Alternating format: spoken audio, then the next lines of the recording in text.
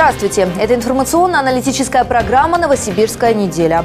Город накрыли рекордные снегопады. Осадки такой интенсивности синоптики не наблюдали почти 100 лет.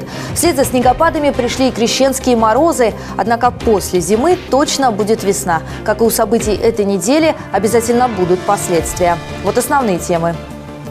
Зеленый опрос. Во время президентских выборов новосибирцы определят судьбу городских парков и скверов. Общегородской опрос пройдет 18 марта. Первоклассный подход. В этом году в Новосибирске ждут очередного рекорда по числу первоклашек. Записать ребенка в школу без ажиотажа можно через электронный сервис.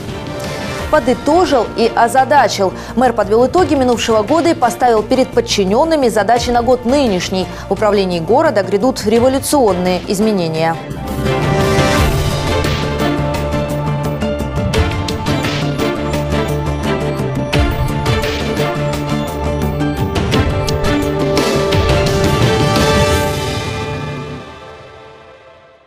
Новый год преподнес новосибирцам неожиданный и неприятный сюрприз. На улице Челюскинцев напротив цирка во время каникул установили строительные заборы и начали делать фундамент для очередного бизнес-центра. Земля находится в федеральной собственности, к тому же была арендована. О строительных планах было известно давно, и почему работы начали именно во время праздников, понятно. Против строительства протестуют и жители окрестных домов, и все, кому не безразлично, сколько зелени в городе. Возле злополучного участка провели пикет. Я не хочу, чтобы наш город стал этими джунглями. Это в нашей-то Сибири, где земли полным-полно. Как выяснилось, срок аренды участка истек еще в ноябре прошлого года, а работы начали на основании разрешения, которое выдали по предписанию суда. Этому участку администрация города хотела присвоить статус сквера, но арбитраж встал на сторону арендатора. ООО «Лидер» мы отказывали 4 раза. Извините, суд заставил выдать. Я не имею права, это 4-я власть. Значит, мы по суду выдали это разрешение. Поэтому, если там будет оспаривание еще раз, значит, отменим разрешение по оспоренному решению суда. Хотя мэр дал команду отменить разрешение, не дожидаясь суда. Я сейчас после президиума прихожу, и мы, я думаю, в течение 3 дней подготовим постановление об отмене разрешения на данный объект. Сейчас специалисты мэрии работают над тем, чтобы землю передали муниципалитету. Тогда можно было бы официально из этого участка сделать сквер. Судьба других парков и скверов в руках горожан. Новосибирцам предлагают определить, какие из мест отдыха нужно благоустроить в ближайшее время. Предложения будут принимать до начала февраля, а уже в марте во время общегородского опроса определят, какие парки, скверы или аллеи наиболее популярны. Благоустройство по заказу уже норма для Новосибирска. Так, набережную и Центральный парк реконструировали именно после опроса. Зеленый город – это один из приоритетов развития, и в благоустройстве муниципалитет опирается на мнение новосибирцев. Это и требования федеральной программы формирования комфортной городской среды и подтверждение открытости и готовности к диалогу. Насколько важно участие в опросе, разбиралась Александра Медведенко. Жители Ленинского района уже вносят свои предложения для общегородского опроса. В Новосибирске выбирают территории для развития. Это уже 2-й раз, когда жителям города предлагают решить, какое место для отдыха сделать комфортнее. Голосование проводилось в июле месяце, когда многие горожане были в отпуске или выезжали из Новосибирска. Поэтому сделано как раз повторное голосование для того, чтобы уже все, кто хотел бы, мог сделать или свои замечания высказать, или свои пожелания, или высказать свою точку зрения. Для того, чтобы ни один житель Новосибирска не смог нам сказать: вы меня не пригласили. Горожане с воодушевлением восприняли эту идею, и урны с предложениями полнеют каждый день. Я очень люблю сквер имени Гагарина. Я даже подавала по нему проект. Я считаю, что он является важным и значимым. Мы разговаривали даже с представителями ТОСов, дружбы и выставочной, и они тоже считают, что это было бы очень хорошим делом, если бы его реставрировали. Также там стоит постамент Гагарину. Я со своими предложениями. Мне, конечно, в первую очередь хотелось бы, чтобы бараки в районе телецентра были снесены и благоустроены, потому что это является как бы центр города, и облик очень такой некрасивый. Горожанам предлагают не ограничивать себя рамками уже подготовленных проектов благоустройства. Муниципалитет открыт для любых пожеланий в этом направлении. Монумент славы, по прогнозам, один из фаворитов голосования. Новосибирцы уверены, что этот архитектурный ансамбль необходимо обновить к юбилею Великой Победы. Работу над проектами через общественное обсуждение и голосование в Новосибирске проводят настолько успешно, что благоустройство по запросу горожан стало примером для всей страны. Наша новосибирская модель, которую мы приняли в качестве основы для обсуждения, проводившегося прошлым летом, она принята сегодня федеральным центром в качестве такой вот базы, модели для всех регионов. Сбор заявок от горожан продлится до 9 февраля. А в марте новосибирцы выберут общественные пространства для благоустройства. В каждом районе будет несколько мест для такого голосования. Мы понимаем, что максимальное количество жителей этого района придет сюда и может также выразить свое мнение помимо голосования за президента Российской Федерации по общественным зонам. А пока идет предварительный отбор общественных пространств. Оставить свое предложение по развитию города можно в администрации Ленинского района, в кинотеатрах «Победа» и «Рассвет», в ДК Горького и ДК «Академия». Форма для предложений достаточно проста. Она напоминает анкету, которую мы заполняем в магазинах для получения дисконтной карты. Отличие лишь в том, что основное поле – это 3 строчки для предложения народного голосования, в которые новосибирцы могут вписать свои любимые места отдыха в городе. Александра Медведенко, Дмитрий Кабанов, «Новосибирская неделя». Новогодние каникулы прошли, школьники теперь ждут весенние. А для тех, кто пока мал для учебы, уже с 1 февраля стартует приемная кампания.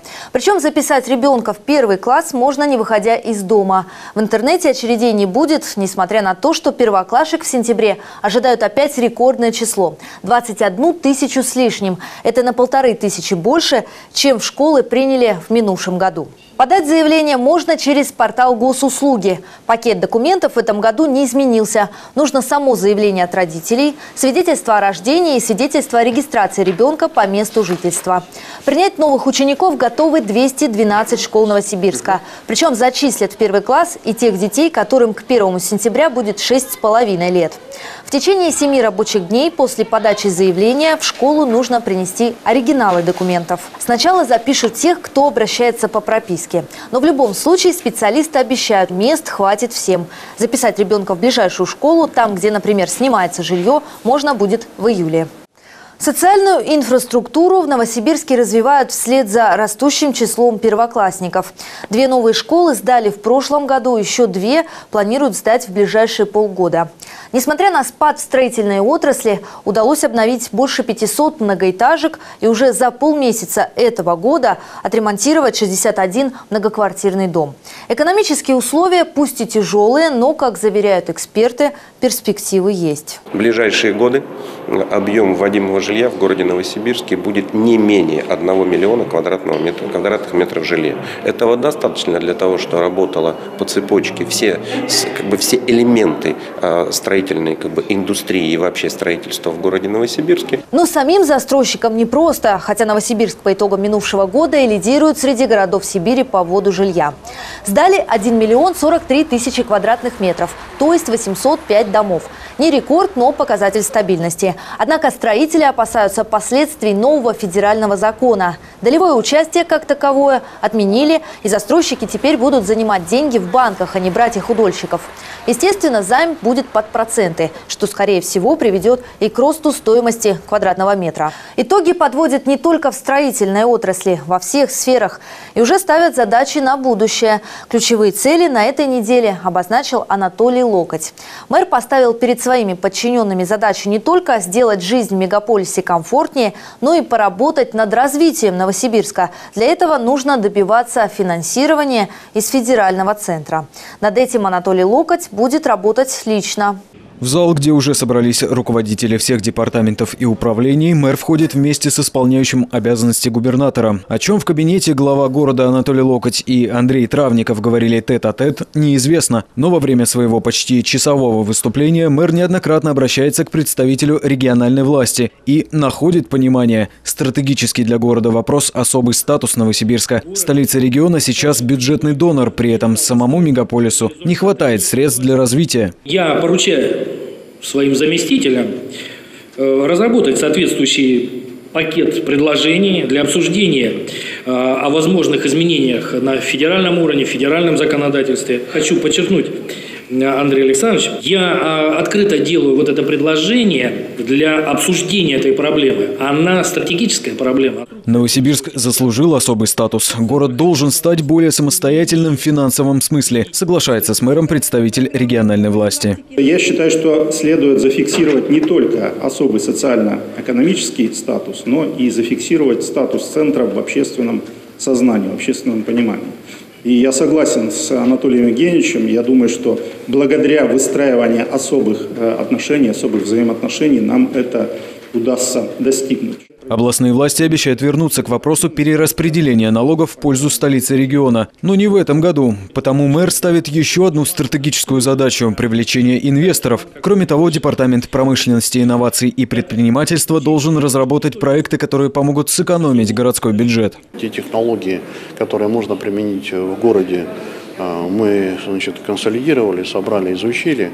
И теперь речь идет уже конкретно с заданиями по каждому департаменту, то есть каким образом это будет внедряться, в какие сроки и на какие ресурсы. В обращении мэра к подчиненным сразу видно отношение главы города к проблемным вопросам. Кому-то из начальников департаментов Анатолий Локоть дает поручения, а вот от руководителя архитектурно-строительного направления требует ускорить работу. Стратегическая задача – корректировка генерального плана города. Он слишком устарел. Без ключевого документа невозможно сделать город комфортным. Однако благоустройство Новосибирска по федеральной программе формирования комфортной городской среды в этом году вновь будет масштабным. 90 дворов идет, дворовых территорий, но при этом объем работ, выполняемых на каждой территории, он значительно больше. В этом году продолжат реформу в системе управления городом. Чтобы избавиться от дублирования функций и сконцентрировать ответственность за парки и скверы, в Новосибирске создадут специальное управление. Прежде за озеленение отвечала одна организация, за уборку другая, а за культурные события третья. Теперь все задачи будет выполнять новая централизованная структура.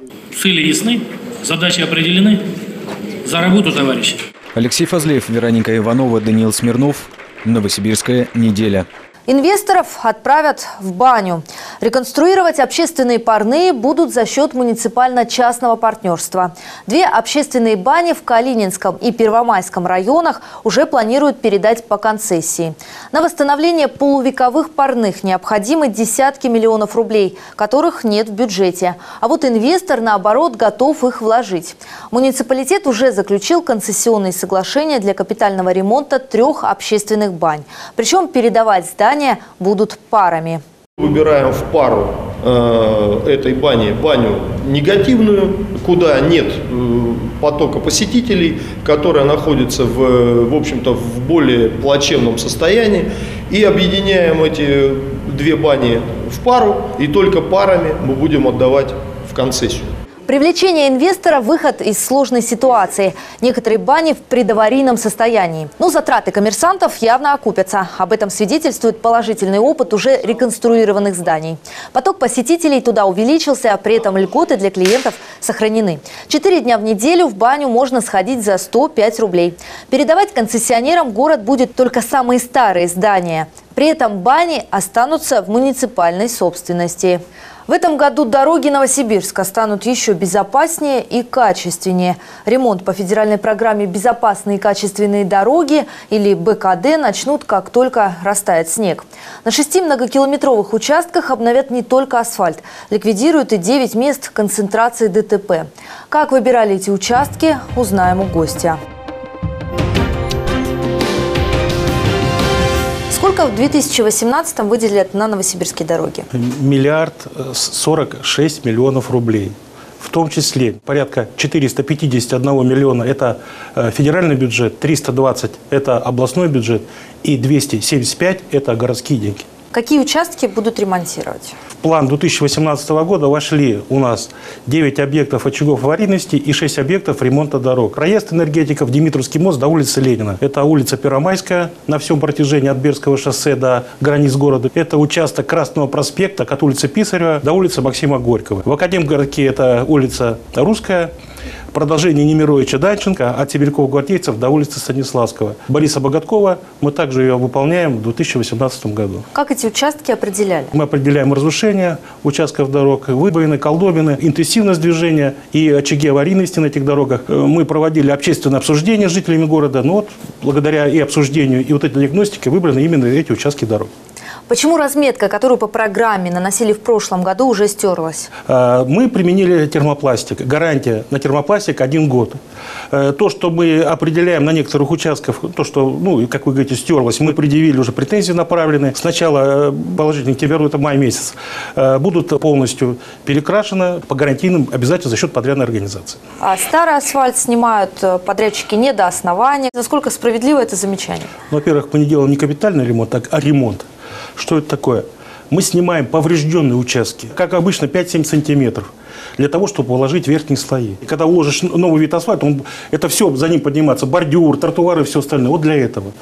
И, в принципе, то, что мы сейчас срезаем, этого достаточно для того, чтобы провести ремонтные работы. Кто лично из федерального центра приезжал минувшим летом контролировать качество? Из федерального центра у нас кураторы наши был это ФУА, Федеральное управление автомобильных дорог, которое непосредственно работает с Росавтодором, проверялось ими, лабораторные испытания, кроме нас, они проверяли, все документацию рассматривали. В начале июня это приезжал заместитель руководителя Росавтодора, а в июле месяце сам руководитель Старовойт. Кроме этого, в конце года приезжала именно организация, которая проверяет качество дорог.